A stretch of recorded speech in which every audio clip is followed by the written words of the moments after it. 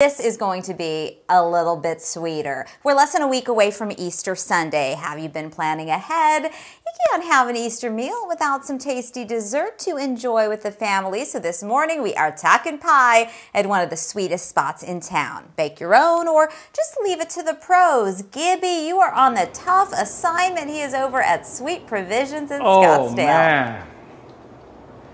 Definitely, I would say that I'm a kid in a candy store, literally, but yeah, there's no kid here. Maybe in the way I act, but take a look at this. Not only would you find like Abba Zabbas and Looks, candies that you really can't find in any stores, just ideas for you to fill up your Easter basket. And who could forget, if you've never been into Sweet Provisions, their homemade ice cream, especially when April's talking 90s. Shut your mouth. They shouldn't be talking about 90s this soon. Not to mention, you said it all, pies, pies, and pies. Four of them in particular. Chez Provençal, you had me at pies. And then you said a take on pecan when you add the butterscotch. Ooh-wee, tell me about it. So we've got butterscotch pecan, chocolate mousse with an Oreo cookie crust, classic key lime pie, and coconut cream pie. Now the key lime and the coconut are probably some of the favorites that get ordered this time of year, but they can't sleep on that chocolate mousse and they cannot sleep on that pecan. No. The thing is they need to get their orders in because Easter is going to come upon us faster than we know it. It's already on Sunday. I can't believe it. And then you're also going to show us about your famous crust that you guys have put together here. Tell us what you need to put together an awesome crust. Yeah, so a lot of people buy graham cracker crust, and I just wanted to show you how easy it is to make it at home when you're making your own pie. You're going to take 6 ounces of crushed graham crackers, 3 ounces of melted butter, because butter makes everything better. It sure does. And do you use any kind of butter? Like, you know, you go to the store, they have the margarine, they have it in there, but butter. Oh, no, butter. Real butter. It Yes. has to be real butter. 2 tablespoons of light or dark brown sugar. And then you're just going to mix it together with your hands.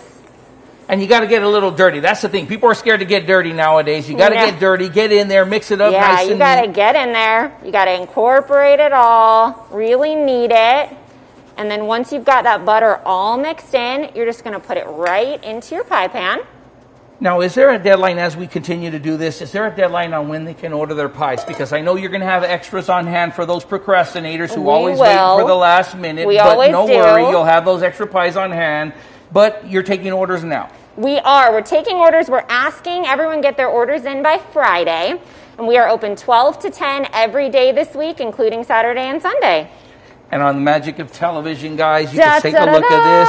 How long do you bake it for to get this crust? 350 for 6 to 8 minutes. Ooh, and there it is. And just so that, folks, when you call in, these are the 4 pies that are going to be available. Of course, you know, you come on in here. There's some great ideas. Look at all those candies out here because folks are going to want to fill up their Easter baskets. And I'm going to talk about sweetness. Sweet Provision is providing all of that. And I was taking a look at some of those candies you have in here as well. You can't find those just anywhere. No, we have a lot of things you're not going to find anywhere else. It is a one-stop shop for Easter. So parents, come on in. You can fill your kids' Easter baskets with all this candy and then pick up a pie for Easter dinner. All right, take a look at this. Sweet Provisions, guys. As you mentioned, the pies you have to order and get everything in. And you remember these right here? Look at whether it was the bracelets, you'd hand that over to the person you love and you'd eat it. She loves me not. He loves me not. Yes. And then you get to the big heart and then, you know, these are,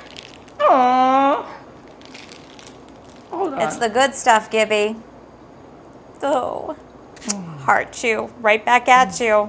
It's just hard to decide. You go coconut cream or key lime. I don't know. Do we have to choose? One of each. Thanks, One of Gib. each.